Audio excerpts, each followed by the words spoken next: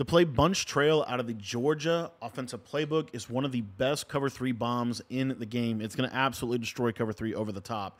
Now, if you want to get my full ebook on this playbook, it is available in our school community. We just dropped it. This offense is super cool.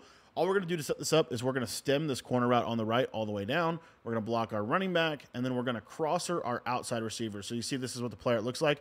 The last thing we're going to do is we're going to stem this solo receiver up significantly to like 20, 25 yards.